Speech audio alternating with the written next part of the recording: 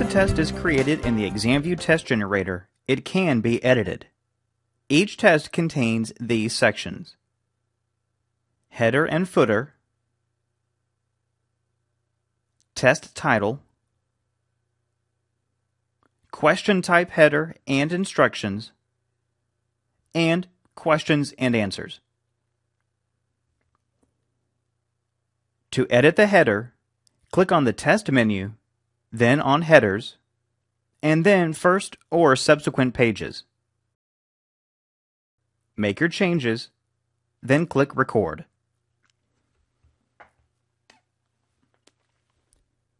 To edit the footer, click on the Test menu, then on Footers, and then First or Subsequent Pages. Make your changes, then click Record. To edit the test title, double-click the test title and make your changes. Click OK to save. To edit the question type header and instructions, double-click the instructions. Make your changes and click Record.